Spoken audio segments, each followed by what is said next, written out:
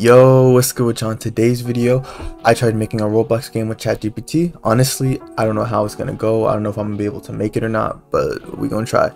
So just to let y'all know, this is my first time really using ChatGPT. Like obviously I've heard about it, I've seen YouTube videos and stuff before with it, but this is really my first time actually using it. Like obviously I was practicing with it before I recorded the video, but I'm saying this is generally my first time using it. So honestly, I can tell that ChatGPT it's able to make scripts, but at the same time you have to have some scripting knowledge yourself to be able to really use the scripts that ChatGPT makes and use them in a game, because usually you do have to modify things, as of course ChatGPT isn't perfect, as they're still testing it and stuff, so it's not perfect because there's hundreds of scripting languages and stuff out there, so I wouldn't expect it to be perfect, but it does pretty much write scripts and the functions and stuff. It can detect when there's any issues and stuff.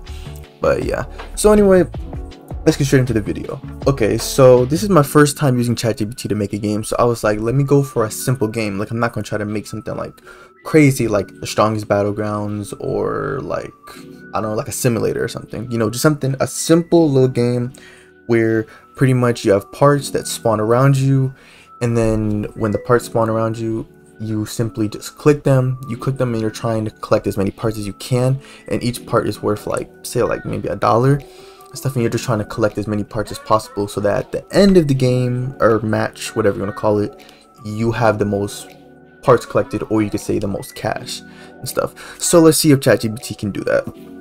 Alright, so first things first, of course we're gonna need leader stats, you know, because we're gonna need a cache, we're gonna need, you know, where something to track cash. So okay, so let me talk to ChatGPT real quick.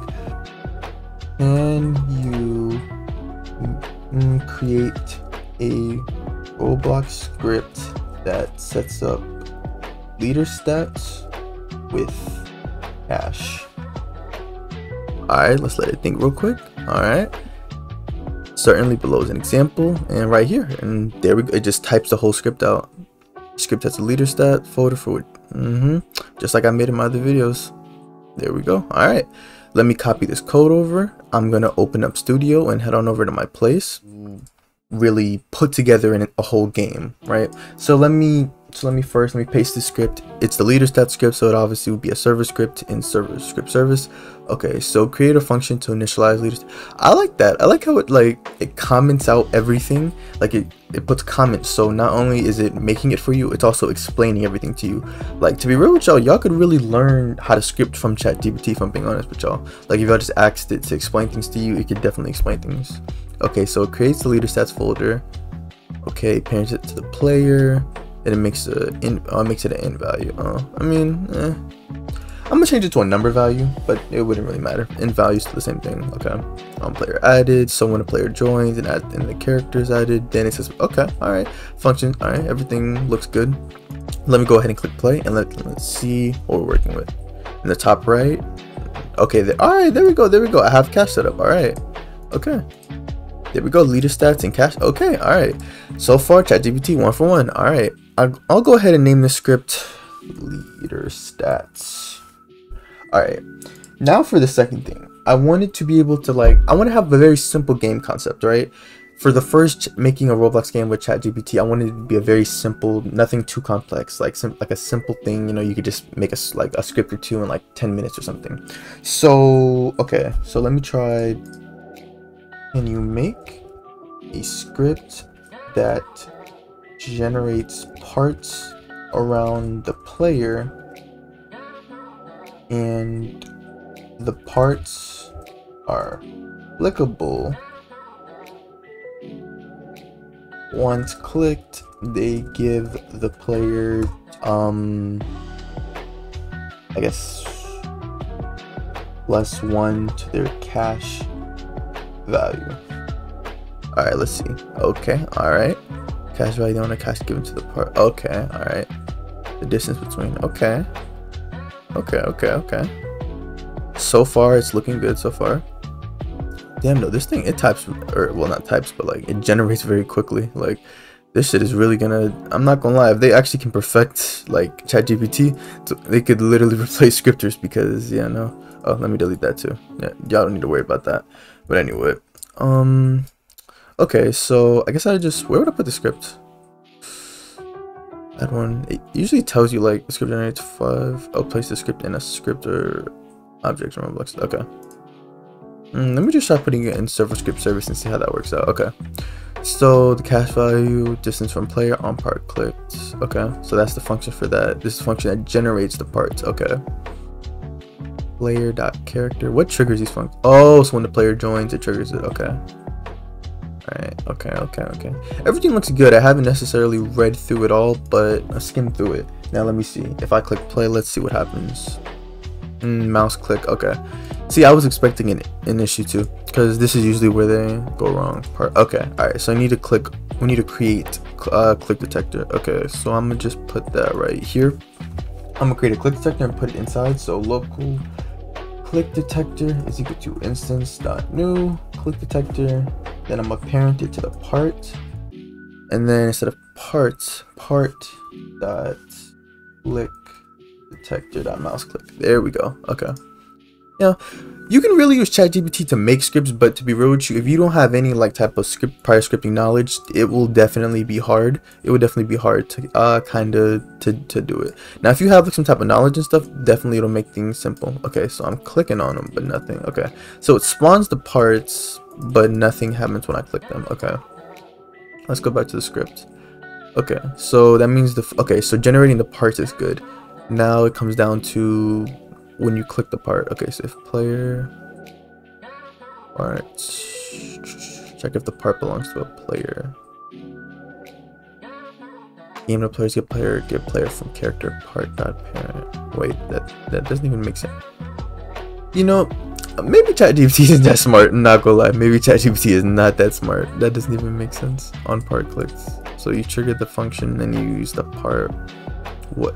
That literally doesn't even make sense. Okay, so here you would have the player. No, you want to send over the player itself. So you send over the player, then this would be the player that's clicking on it. Then you would do game.players find first child player. Well, sending over the player instance. So yeah. Then if player, then oh, I get it now. But I'd also need to send over the part so it destroys it. Okay. So I can just do both. All right. So I'll send over the player first. Yeah, okay. Now it's generating. Okay. I'll send over the player first, then send over the part itself. So player, part, then destroy the part, and then give the player the cache. Leader sets find first child cache that value plus cache. All right. Okay, there we go. I think it should work now. Let me click play.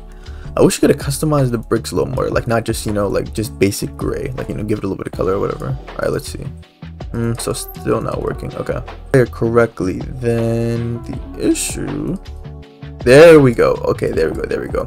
It disappears plus 1 cache. Okay, all right. Yeah, then obviously I can modify the script. There's some between the player and the parts.